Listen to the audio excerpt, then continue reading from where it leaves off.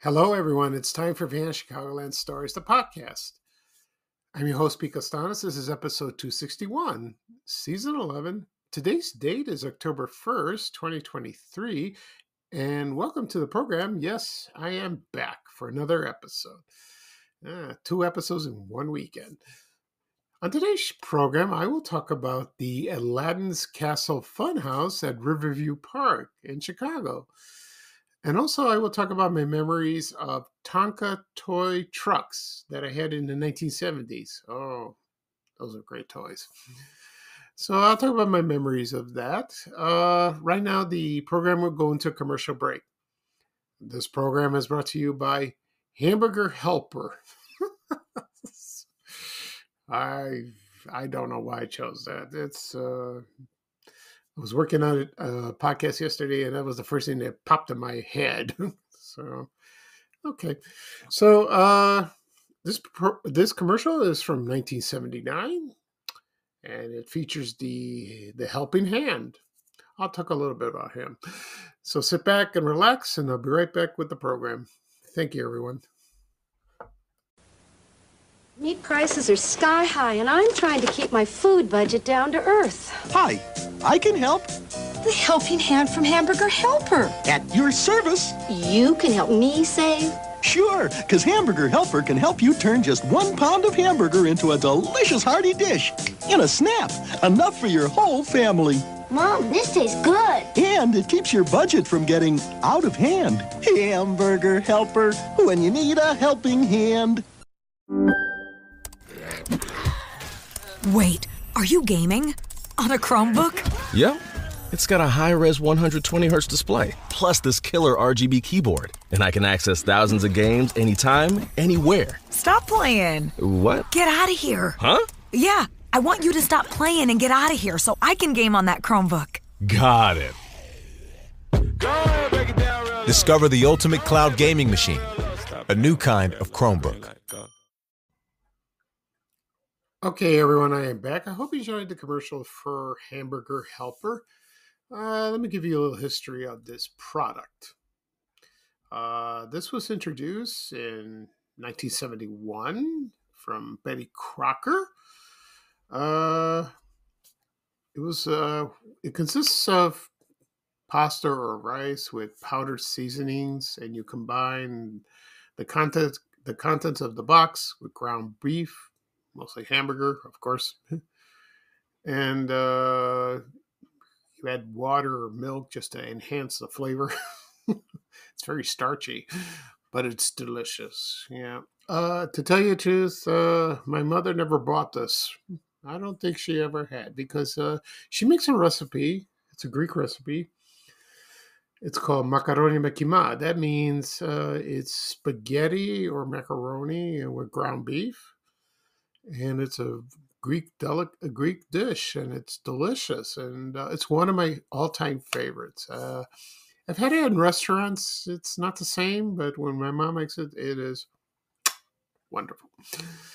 As a matter of fact, I had this. I visited a friend of my mom's for lunch, and she had that, and it was very good, but not that much tomato sauce. That was okay.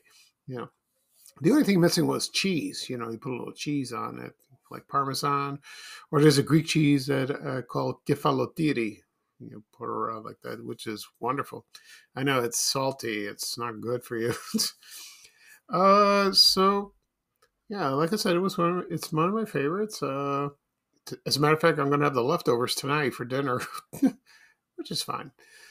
And it came with a lot of variety flavors. For example, not just Hamburger Helper. There was Tuna Helper that came out a year later, 1972. There was a Fruit Helper with canned fruit, fresh fruit. That didn't last long. Also, there was Chicken Helper that came in 1984. You use boneless chicken breasts. That sounds good. Also, Asian Helper, Whole Grain Helper. That's with lemon and herb chicken, honey mustard. You can cheeseburger mac, like macaroni and cheese, beef stroganoff. Oh, I love beef stroganoff. Also, there was pork helper. That didn't last long. It was like pork fried rice and pork chops, and it was stuff. Didn't work. Also, they had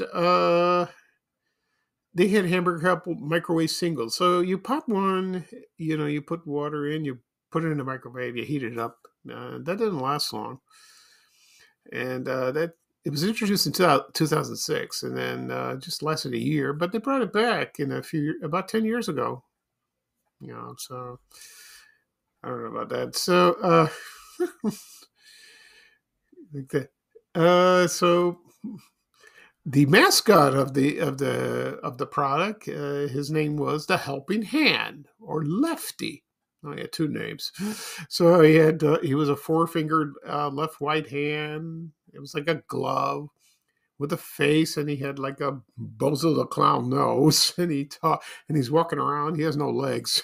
He's kind of cute. I like him, like that. And let's see what else. Other products, if you go to the website for Hamburger Helper, they have all the products. Like, for example, let's see. So they had, like ground beef, of course. They had chicken fried rice, chicken fettuccine alfredo. Ooh, that's fattening. Good. Cheeseburger macaroni, stroganoff. I mentioned that. Ranch and bacon, sweet barbecue, bacon cheeseburger, beef pasta, cheddar cheese melt, cheesy Italian shells. Oh, that sounds good. Cheesy hash browns, cheesy enchilada, cheesy beef pasta, and like that. Oh, they had ranch burger, a crunchy taco, chili macaroni, double cheeseburger. Oh, that sounds good. That's up my alley. They also had lasagna, Salisbury steak, potatoes stroganoff. Like that. Lasagna, spaghetti, tomato basil penne, tuna with a creamy pasta, also tuna with creamy broccoli. Also, they had tuna fettuccine alfredo, and of course, tetrazzini. I love tetrazzini. Ooh. So the product's still around. So it's great. The reason they made this, because this is in the 70s, and inflation was sky high. We know how it is now. So but it was awful back then. It's still awful now. So when you have a family and you're on a budget, this is perfect for you, and it works. It really does. So it's available wherever, at Jewel, Target, any grocery store. Just pick up a box, make yourself dinner. Okay. At the beginning of the program, I mentioned I'm going to talk about the Aladdin's Castle Funhouse at Riverview Park in Chicago. Also, I'll talk about my memories of Tonka Toys, the trucks in the 1970s. Excuse me. First, before I get started, I want to mention one thing. I'm still getting comments from people of something I posted the other day that I mentioned on my group on Better Chicagoland, that I don't want any profanity, I don't want any fighting, political. I will approve, and no multiple posts. And then almost everyone, maybe 99%, agree with me. Because we see, like, for example, they put the Blues Brothers. They put like when the signature room closed. I seen about like 10 posts. No, I don't want to do that.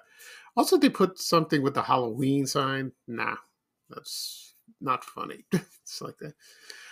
I think a lot of people want to see something different. And you know what I've noticed? What people send over, like their family photos, or something they've had something for their keepsakes, like in their house, in their their drawers, their closets, their attics, and they dig them out and they post them. That is beautiful.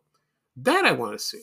And so does everyone else, and that's kind of cool. So, rare things about that happened in Chicago, or any items that's absolutely acceptable, and a lot of people would love to see that, And of course, I don't allow controversial things, like, for example, like Al Capone. I know he's part of Chicago history, but that leads to arguments. Also, Maxwell Street. I know it's part of history, but that leads to argument. It's awful. I've seen it many times, and it's terrible. Also, politics. Like with mayor today. The mayors today. The mayor today. The former mayors. Richard A. Daley and all that, or anything like that involves that. So no, because it's the members in my group are wonderful, but there might be a few of them that are bots or spammers or wise guys. They just want to say something, or people from out of town who haven't been in Chicago for many, many years, or people who have never set foot here. They don't know what they're talking about. They just want to, like, stir the pot. That's not a lot like that. So, but thank you again, everyone, for your comments and all that. I had one person. He accused me of being a Democrat because I'm doing this. Fine. I don't want to discuss that. That's not allowed. Okay. So I want to thank again for the comments from everyone. I appreciate them. Everyone is very kind. It really does good to me. And I am here to entertain, to make things right, to have a nice, clean, fun group. Sounds dull, but it works. You want a little excitement? Well, I suggest you go elsewhere. That's how it is. Okay. So let's get started. And we'll talk about the Aladdin's Castle Funhouse at Riverview Park. Okay, so as I said before, many times, I've never been to Riverview when it closed. I was about 3 years old. As a matter of fact, they announced they closed it. It's the 56th anniversary this week that they announced they're going to shut it down. I think it's that. Yeah. So that happened on October 3rd or 4th, something like that. And there was no next season of that. So they put everything in auction. And they dismantle everything. That's a shame. They should be in a museum or somewhere. No. So that didn't happen. So one of the most famous attractions, besides the Bob's roller coaster, was Aladdin's Castle Funhouse. And when you went to Riverview Park in the old days, and you went to the entrance, you could not help notice that big Aladdin figure, that man. He was an Arab wearing an Arabian costume with those big eyes. And I forgot something that, when you saw those eyes, they go back and forth, like in the old movies when you went to a haunted house and you saw a painting and the eyes were moving. So in the Three Stooges a lot, or Abbott Costello. So yeah, that's what happened over there, and it wasn't a scary place. It wasn't a haunted house. It was just a fun house. So according to the book, excuse me, but the book called Laugh Your Troubles Away, there was the author was Derek G. and Ralph Lopez. He co-wrote the book, and it had the complete history of Riverview Park. I love this book. I read it about 5 times already, and I want to read it again. So it explains the history of the park, when it started, when it closed, and all the attractions. And I did find about the funhouse. And here's something interesting about this. And then, so they built a funhouse, and that was built in 1932. I'm sure it was that. And the original blueprints of the building was drawn by an engineer. His name was Julius Floto, and it was first going to call Bluebeard's Castle. So they changed their minds, and it wasn't very scary. So, well, I'm sorry. They thought that Bluebeard's castle was very scary. A pirate going and with a sword and like that. So evidently they changed to a scary name, and they changed it to Aladdin's Castle. And then it became a fun house, and it had the usual features of what all fun houses had. Like, for example, they had the mirror rooms. So you go in there and, like the Hall of Mirrors, you would see yourself fat, you would see yourself skinny, you would see your face distorted. That will boost my confidence if I see myself skinny. And then I would lose my morale if I became very, very overweight. So, yeah, it had that, and slanted floors, pitch black passages, air jets in the stairs, slides, and at the end they had a rotating barrel, and you would you would run or walk, or you would fall down, just like a hamster in a cage, with the wheel, like that. Which is hilarious. I've seen pictures of this, and it's hilarious, But it seems like a lot of people had fun back then in those days. And then,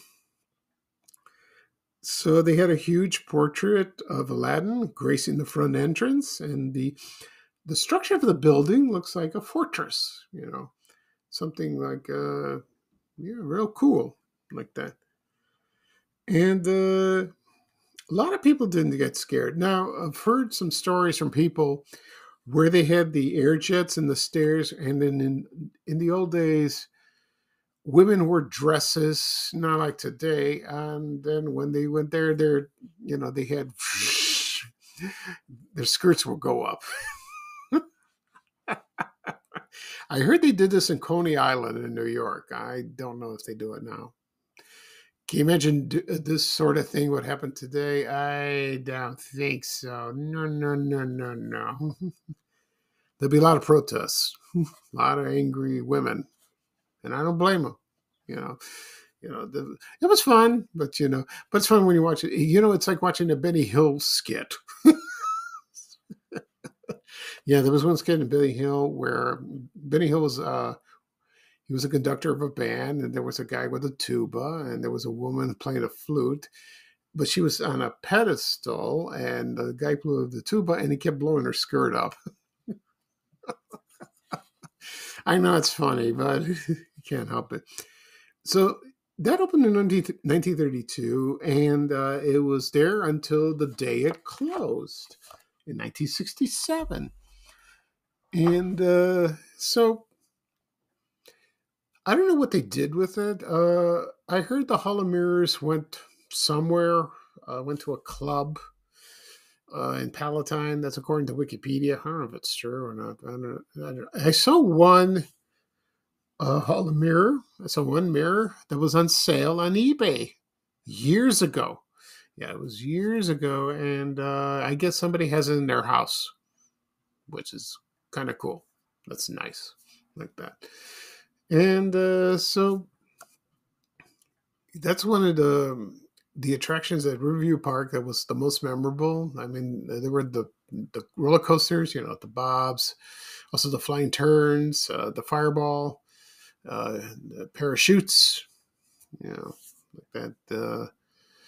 I can't think, Riverview Park has so many rides and attractions. My mind is so full. I can't think of all of them. It's crazy, and it's one of my favorite things to post on Vantage Chicagoland. I still do it on Facebook, on X, Twitter. I love seeing that. I wish I could find more color photos. Most are black and white. So, I'll keep searching. Okay. Right now, I'm going to talk about the Tonka Toys, the toy trucks, that is. I had these when in the 1970s. I'll talk about my memories of having them. I'll talk about the history of that. The Tonka company was founded in Mound, Minnesota, June 22nd, 1946. The founders were the first man, his name was Len Everett Baker. The other one was Avery F. Crounce and Elvin F. Tesh. And let's see what else. So it started as a gardening tool company called Mound Metalcraft.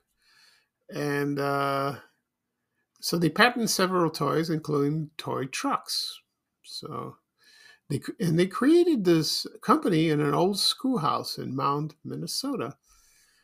So and then it just took off, and then they distributed all over the United States. And my first memory of seeing a Tonka truck was when I lived in the Roseland neighborhood in Chicago in the early 1970s, and Gately's People's Store had a toy store in the basement. A very small toy store, and they had these toys on display. And that's a great memory when you're a child, and it's a beautiful memory. So right now, I'm going to play the commercial for Tonka Toy Trucks, and this is from 1974. And when I come back, I'll talk about the trucks that I had as a child. I didn't have that many, but I'll list most of them. And so it won't take very long. So here's the Tonka Toy commercial from 1974. So sit back and relax. I'll be right back with the program. Thank you, everyone. Okay, everybody, let's go. Give your children Tonka toys and you've started something. They're fun and they last. So very few families who have Tonka toys have only one. In fact, the average is 7 per family. Now, honestly, when was the last time you parents were so happy with a product you wanted to have 6 more of them?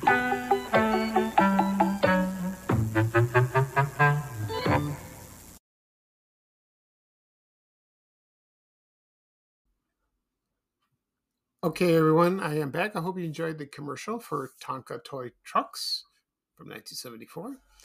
I'll give you a list of the toy. Well, first I'm going to do something. They had a catalog out, and it was called the Tonka Lookbook. That was published, it started in the 1950s and lasted through the 70s, and they showed all the toys listed and shown, photographed. And explains what kind of toys. So I have the Tonka Lookbook from 1969. That was about the time that I had the some of the toys I had.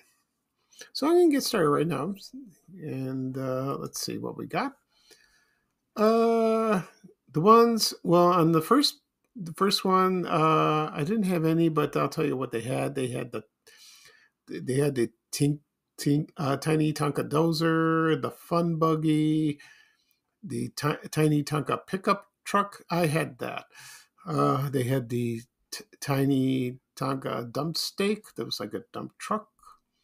Also a station wagon and also a van. Okay, next page we have a dump truck, a wrecker, cement mixer, a garbage truck, also a pumper, which is like a fire truck, also a car carrier. I saw most of these at Gately's People's Store, Michigan Avenue and Roseland. I saw these, and I'll tell you which ones I had. As I said before, okay. Also, they had the bottom dump. They had the aerial ladder. It's like a fire truck. Lobo and dozer. It's like you place the bulldozer on a truck like that. Also, they had sets of trucks, transportation set, construction set, gift set, like that. I remember those. I remember the commercials. They had that. They had fun buggies, Jeeps. Let's see what else. A beach buggy, a pickup truck. A dump truck. Seen that. Okay. Next up, we got Highway Patrol. It was like a station wagon. Fire Chief station wagon. A fire truck, a regular fire truck. Let's see, a mini Tonka camper. They had a mini Tonka grater and also a cement mixer. They had that. Let's see what we got here. They had a Wagoneer and trailer, a garbage truck. They had a pickup and a horse trailer. Remember that. Also a mini Tonka trencher. Got that. Here we go. They had a scraper, fire department set, stables set, contractor set, with the trucks. They had a Volkswagen, Tonka. Oh, now here we go. These are the two I had. I had a mini Tonka car carrier, but it was in a green color, and it was the most beautiful green truck I ever saw, and I loved it like that.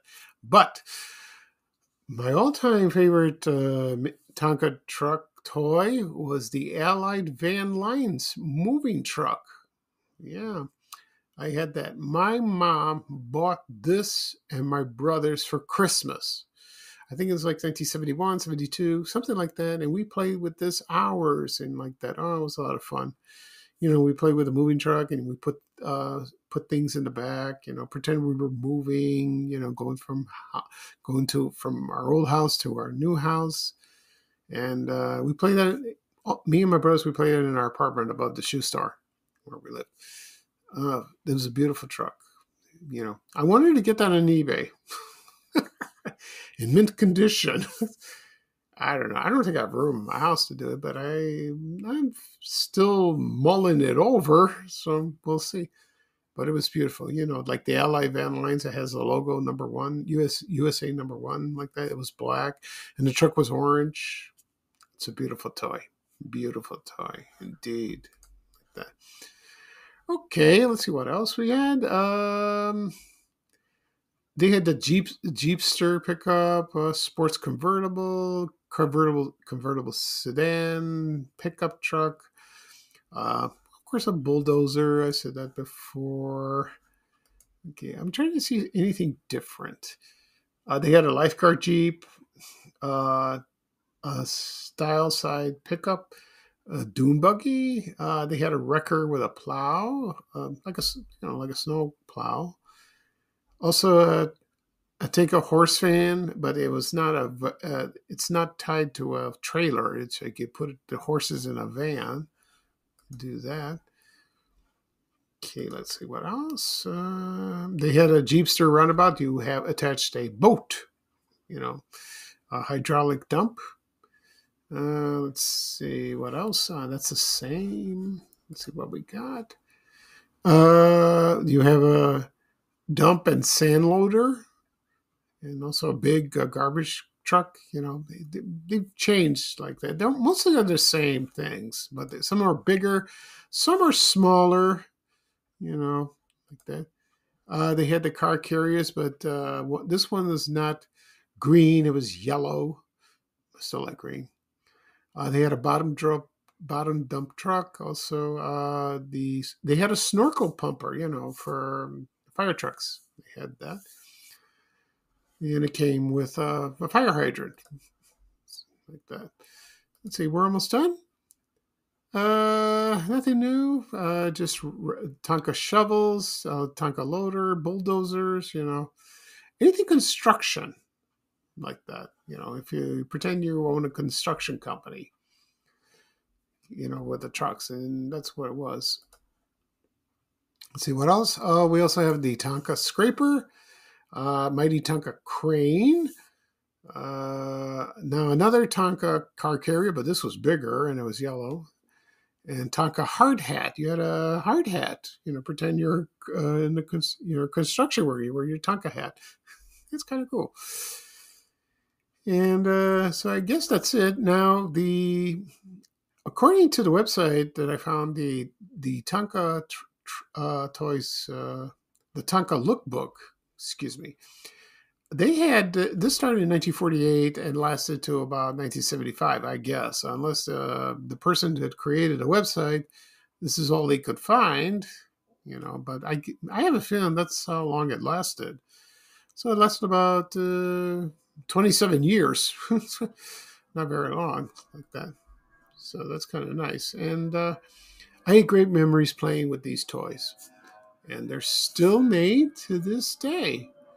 Yeah, they're still made.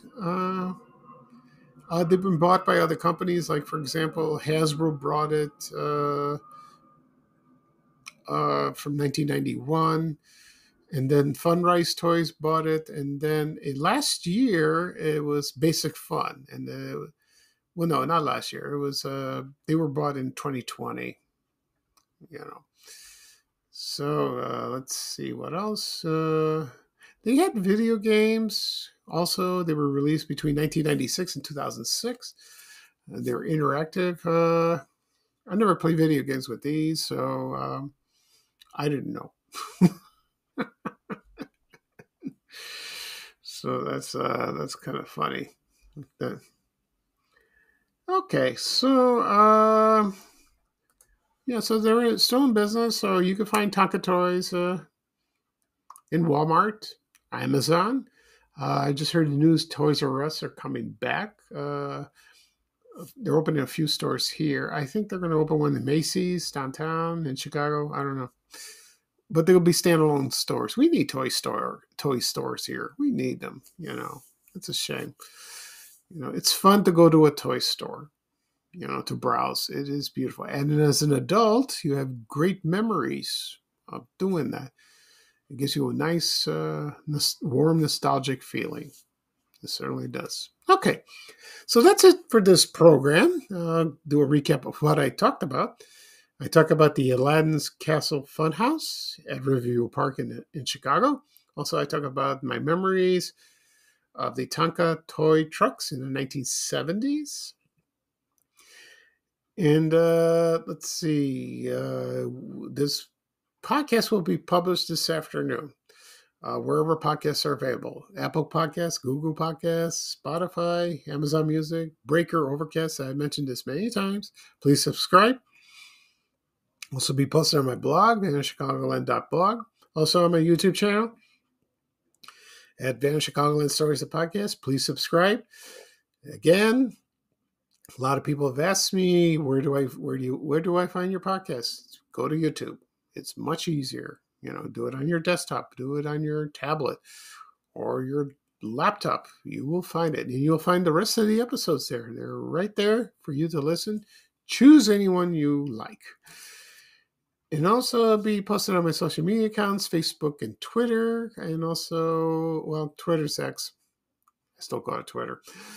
And also Instagram and Threads. The link will be there if you care to listen. Also TikTok. If you're on TikTok, you know, help yourself. You know, I'm at that age. I'm not a TikTok person. I browsed through TikTok, you know, with their on the feed. There's all kinds of dancing videos, all kinds of goofy videos with animals, babies. It's fun to watch, but I don't know. I gotta be a little innovative with Van Chicagoland to do TikTok. I don't know. We'll see about that. Okay. So this is Pico Sanchez, your host of Van Chicagoland Stories, the podcast. Thank you for joining me today. This is the first day of October. As we say to Greek people, Kalomina. I will have another podcast episode on Tuesday, and it's a very special one for me because on Wednesday, October 4th, is my birthday, and I turned 60 years old. It seems like yesterday I was at Correas Elementary at recess playing in the playground with the kids, and we're playing bombardment, you know, dodgeball. Where did the time go? So for that episode, on episode 262, I will talk about, it'll be a surprise. Yeah, so I'll have something special it'll be special for me and for you. Okay? So I'm signing off right now. Here's Ray Rayner with a little traveling music saying bye, bye, bye. Take care, everyone, and so long. We have to go. Bye, bye, bye.